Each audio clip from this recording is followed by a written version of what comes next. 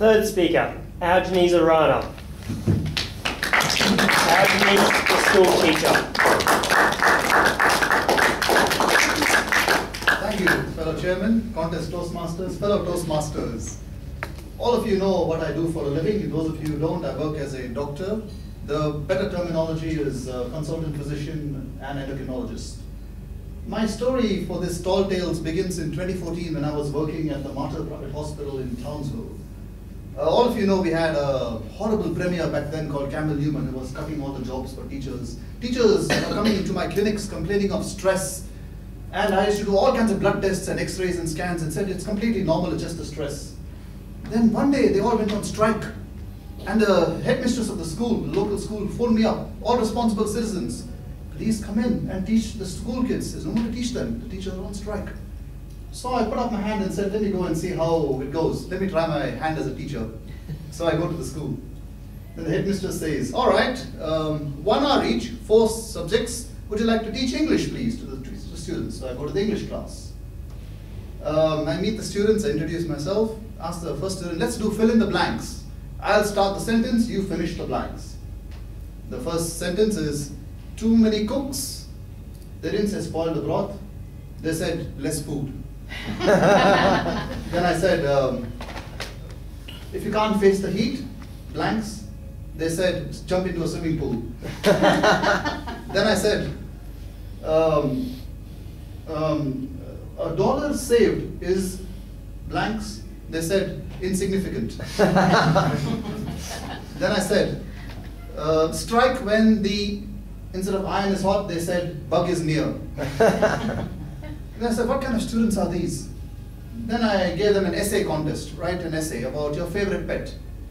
And there were 2 indigenous kids sitting next to each other. I didn't know they were brothers. Until I read their essays, identical, word to word. I said, wow, well, why is it word to word? Both of you, I was asked you about the dog, word to word. And they said, we're both brothers, we wrote about the same dog. Then I went back to the headmistress after 1 hour. You must be nuts, I can't be a teacher. Give me another subject, please. Yeah, so I said, okay, go teach maths. So I went for maths. And then I went to the first student. Assume your daddy gives you $1 and your daddy gives you another $1. How many dollars do you have now? He says $1. I said, you don't know your maths properly. He said, you don't know my daddy properly. He's a miser. Then I go on to the second kid. There's a little girl, Chloe. Chloe, if I give you 4 rabbits and I give you 4 rabbits the next day, how many will you have? She said 8. Then I said, good, if I give you 4 turtles and I give you another 4 turtles, how many will you have? 9. Oh, these kids are not good in maths. I said, why do you only have 9 turtles? She said, because I already have 1 pet turtle at home. And I went to the third kid and said, if you put your hand in your pocket and there's $1 and you put your hand in another pocket, there was $1, how much would you have? He says, oh, if I put my hand in another pocket, I'll put my hand in another kid's pocket. So it's not getting anywhere. So I go run back to the headmistress and say, no, change the subject, please. She said, okay, go for moral sciences. So morality. So I go to the first kid, tell me a moral story. So she says, don't count your chickens before they're hatched, because my uncle is a farmer and he was driving his truck full of eggs from Townsville to Bowen, and he went too fast on a speed bump, all the eggs broke, and he went into a loss in his business. So don't count your chickens before they hatch. I said, excellent! For once they're doing well. Okay, second student. Don't count your chickens before they hatch, she says, just because her cousin brother had 12 eggs laid by the pet hen, and he tried to incubate the 12 eggs, but only 7 hatched and 5 got spoiled.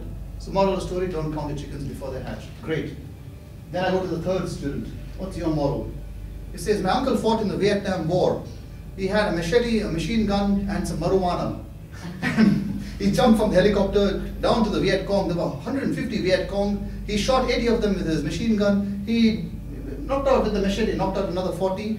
And then with his bare hands, he strangulated the last 30 after he took his marijuana. So I said, what could possibly come good? What possibly good can come out of that? What's the moral of that story? He says, don't mess with my uncle when he's high on marijuana. So I said, enough is enough. These kids are nuts. One last subject. Physical education. All of you know that I do boxing. All of you know that I do fencing. So I went to the headmistress and said, one last try. She She said, okay, you look like a sporty guy, Algenes. I've seen your YouTube videos, all that fencing, all that boxing, so maybe you might succeed as a physical education teacher.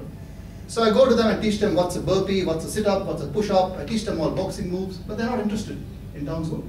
Because all of you know they won the NRL last year. They said our favorite game is rugby. So I said, all right, how many of you are Townsville rugby cowboy fans? All of them put their hands up, except one little girl, Phoebe. I said, Phoebe, what's the matter? What team do you support? She says, Brisbane Broncos. I said, that's good. Are you from Brisbane? She says, no, I'm from Townsville. I said, well, that's strange. Okay. Why do you support Brisbane Broncos? And she said, because both my parents support Brisbane Broncos. And I said, Phoebe, you don't have to do what your parents tell you to do. What if your parents were idiots? And what did she reply? They would be Townsville Cowboys fans. And she got pelted by the whole class. So to conclude, I went back to the principal headmistress's office and I said, probably, just as a comment, not even a piece of advice, just a comment. Stick at doing what you're good at. And I went back to the hospital. Thank you very much.